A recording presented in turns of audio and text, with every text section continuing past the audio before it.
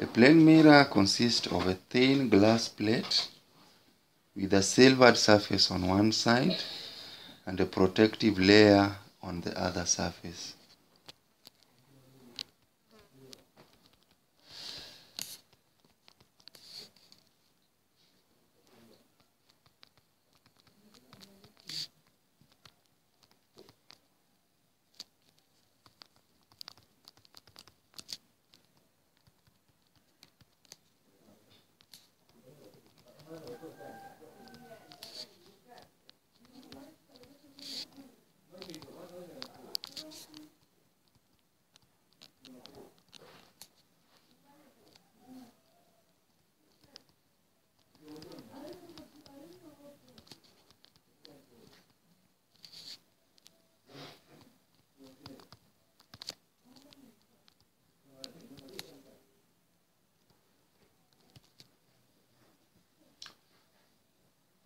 The laws of reflection.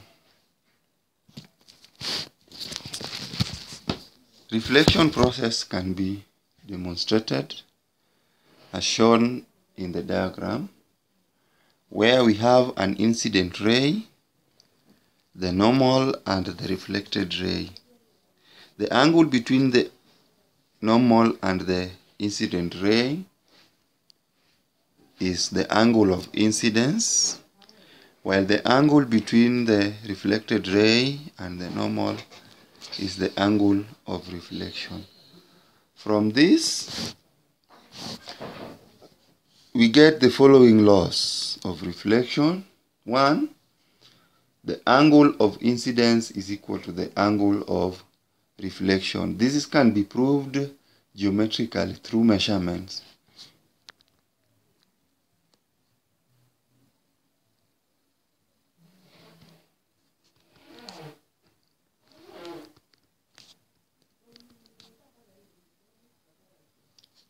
Incidence equals the angle of reflection. 2. The incident ray, the reflected ray, and the normal at the point of incidence all lie on the same plane.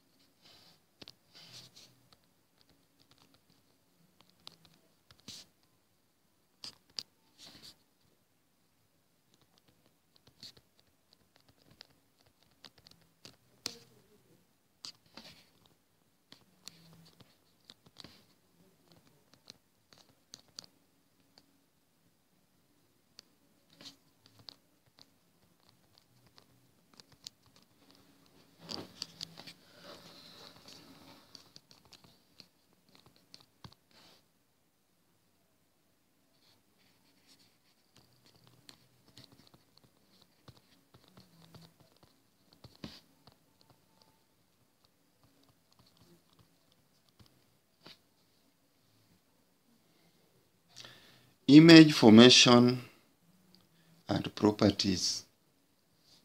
The image formed by plane mirror, images formed by plane mirror are upright. These images are virtual, to mean that they cannot be focused on the screen. The images are laterally inverted.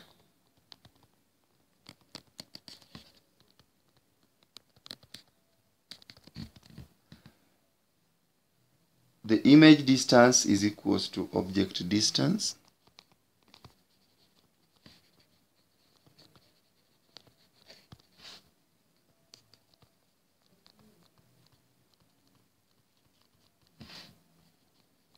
That means that the distance from the object to the mirror is equal to the distance from the mirror to the image.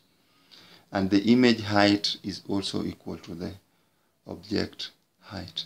This shows that magnification in a plane mirror is always 1. Images formed by mirrors at an angle. The number of images will always increase when the angle between two mirrors is reduced. So the number of images formed is inversely proportional to the angle between two mirrors. Mathematically, the number of images is given by the 360 divided by the angle between the mirrors, then we subtract 1. In this case, theta is the angle between the mirrors.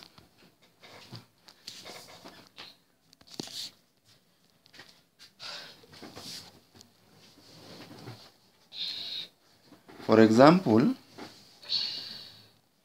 if the mirrors are inclined at an angle of 120 degrees, it means that theta will be equal to 120 degrees, and the number of images formed will be 360 divided by 120 minus 1, which gives us 2 images. So 2 images are formed when mirrors are inclined at an angle of 120 degrees. We also note that if mirrors are parallel, then theta is equal to 0 degrees, and therefore the number of images formed is 360 over 0 degrees minus 1, which is infinite. So infinite number of images are formed, and further images appear fainter due to absorption of light on reflection. Rotation of plane mirrors. If the direction of the incident ray is not changed, the angle of rotation theta r of the reflected ray is twice the angle of rotation of the mirror.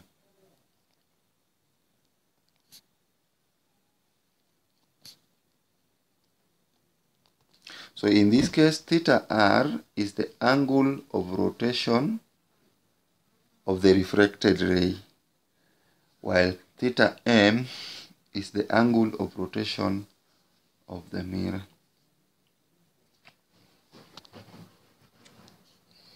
Example: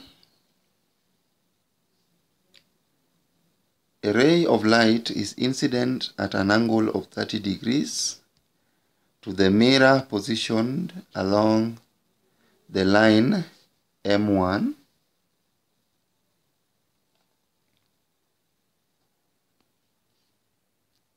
as shown in the figure below. By what angle should the mirror be rotated about 0?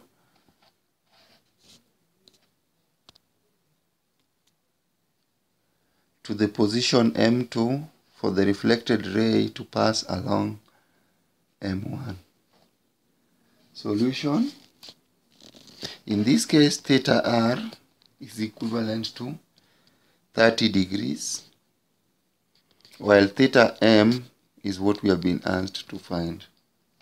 So theta m is equals to theta r divided by 2, which is 30 degrees divided by 2, and that gives us 15 degrees.